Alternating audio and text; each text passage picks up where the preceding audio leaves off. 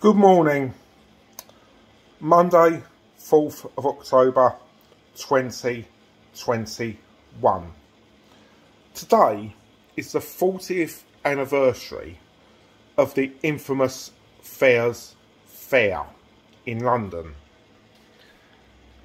brought in by the long defunct Greater London Council. In 1980 to 81, London Transport had been subjected to two heavy fare increases by the GLC under Sir Horace Cutler. And at the end of 1981, or late 1981, October, the GLC was under a Labour administration. And they brought in Fares Fair, which cut fares on the buses and undergrounds by up to a third. Prior to this, the administration of Sir Horace Cutler had brought in what they called the Fair Deal, which, if you have a look at this bus map and this orange area round the front in outer London, you could travel anywhere on one bus in that area for 25p. However, in this area here, central London, and out here, on these red lines to north east, like Upshire, Epping, Loughton, and down here, like Staines, Sunbury, and all the way down past Weybridge, the graduated fare scale in force at the time remains. However, as I say, Fares Fair, brought out in later 1981, which I'm just about to show you a map of the zones for, would reduce fares quite significantly. It's worth pointing out at this moment in time that there was a plan to include British Rail in these fares scheme, but this was blocked by the government, who took back a large proportion of the GLC transport budget.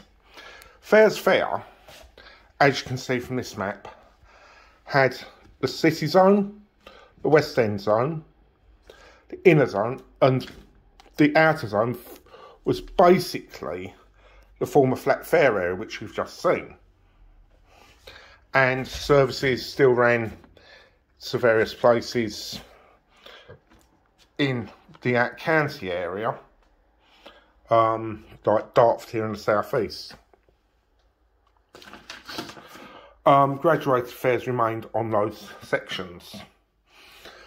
However, down here in south east London, somewhere, where I am, you had Bromley. And this council, Bromley, was far away from the underground. British Rail fares weren't subsidised, and they were subsidising bus fares. And they felt that it was illegal. So Dennis, their leader, Dennis Barkway, launched a legal action, and it went to court. The law courts, or the High Court, said it was legal. Bromley appealed. The Court of Appeal said illegal. The GLC went to the appeal to the House of Lords. They said illegal, and in 1982, fares doubled. Fares Fair was dead. However, the GLC decided that they could go back to the drawing board, and in 1983 they came back with the tickets, which they went to the High Court and got a legal ruling on, and it was declared that yes, it was legal, so there could be no further legal wrangles. And in 1983, the travel card was launched with Fares Fair. Fares were reduced again, but by a lower amount, and the travel card zones were 1, 2, 3A, 3B, 3C. The City and West End zones were merged into the Central Zone, which is still in existence today. In the beginning, the travel card was bus and underground only and could not be used between Woodford and Epping on the Central Line, or Woodford and North Wheeldriver, rather, north of Moor Park on the Metropolitan Line, nor north of Queen's Park on the Bakerloo Line, out to Watford Junction. That simply being that, as it was a joint operation with British Rail, Euston, Watford Junction suburban services, British Rail fares applied. In 1984-85, the GLC was abolished. The London Transport Executive was abolished, replaced by London Regional Transport, who became the statutory body for provision of London's public transport. However, in 1985, the government decided that it was time to have integrated ticketing between London Transport and British Rail, and the travel card was extended to British Rail using the Capital card, which was priced higher than the travel card but gave full coverage using the same zones. As the 1980s progressed, and we reached 1989, the Capital card was discontinued and the travel card extended to cover all of British Rail. So it was all the one ticket. In 1991, Zone 5 was split into two to create Zones 1 to 6, obviously Zones 3A, 3B, 3C, being renumbered Zones 3, 4, 5. And things remained relatively stable on the underground and rail fares for a number of years. You know, the zones haven't changed that much. An early map and a current day map would be largely recognisable as quite similar. However, the bus fare zones became quite complicated. Zones in the central and inner zones during the 1990s were often raised above the fares in the outer zone, and there was a suburban bus zone until around about 2000. Also, in the outer zone, there were local bus pass areas that would cover, say, Barnet and Enfield, Waltham Forest and Redbridge, Havering and Dagenham. And there would be a maximum fare in one local bus pass area and a higher fare to go in between the two local bus pass areas, like from Havering to Barking, would be higher than the Havering area fare. And it got rather complicated. But in round about 2000, 2001, the zonal structure was simplified. It was a flat fare of 70p in the suburbs, £1 if you were going into or in central London, 40p for children.